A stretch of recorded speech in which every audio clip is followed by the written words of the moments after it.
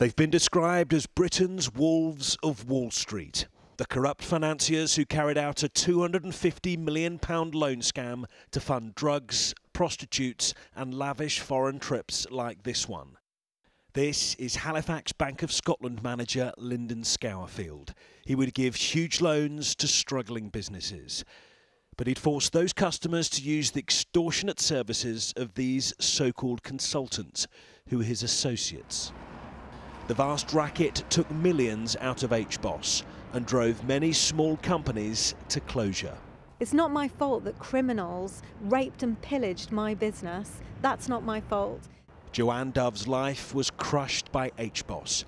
She says the collapse of her £1.2 million business led to the loss of her home and her marriage. It was just barbaric, absolutely barbaric mafia behaviour, and I can't say that strongly enough because the effects on me personally were absolutely devastating, and the effects on my children were devastating because we've had to move house 4 times because of this, while we struggle to carry on getting redress, and it's like hope deferred makes the heart sick. Jurors got to see the super yachts and luxury homes funded by the sting, ultimately paid for by small business owners and taxpayers. But concerns were raised by customers 10 years ago. The board of HBOS failed to investigate. So too did its successor, Lloyds Banking Group.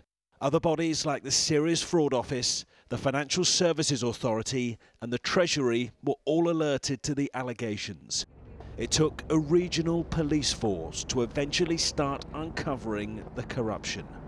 I hope those affected by the behaviour of these criminals are provided with an element and a sense of closure, that justice has been done and that today's verdicts and sentences allows those victims to be able to move on. The 6 now start nearly half a century in prison, but it's unclear if their victims will get compensated by HBOS. Julian Drucker, 5 News.